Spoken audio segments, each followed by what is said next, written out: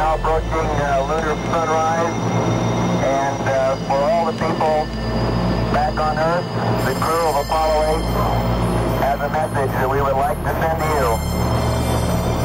In the beginning, God created the heaven and the earth, and the earth was without form and void, and darkness was upon the face of the deep.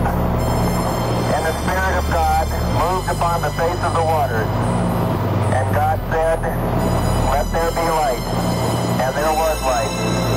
And God saw the light, that it was good. And God divided the light from the darkness.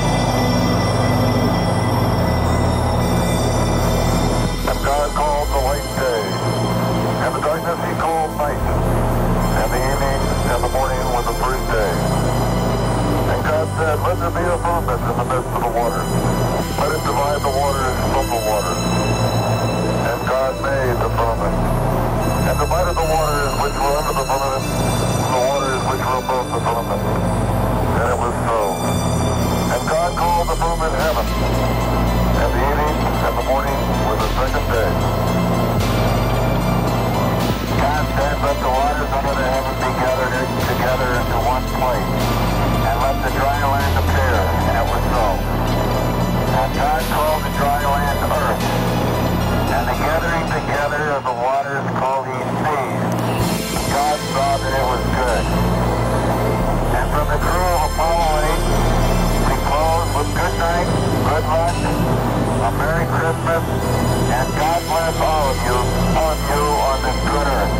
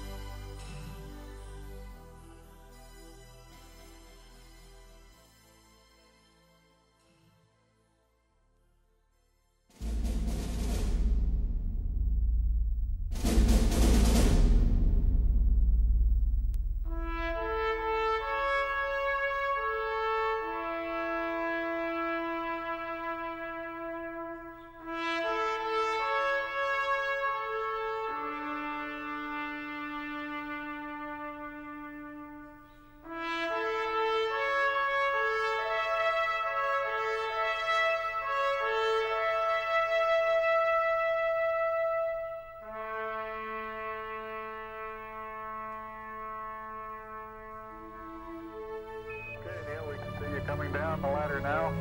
Okay. At the foot of the ladder, the lamp footbeds are only depressed in the surface about 1 or 2 inches. It's almost like a powder. Armstrong is on the moon. Neil Armstrong, 38-year-old American, standing on the surface of the moon on this July 20th, 1969. That's one small step for man, one giant leap for mankind. His quote was, "That's one small step for man, one giant leap for mankind."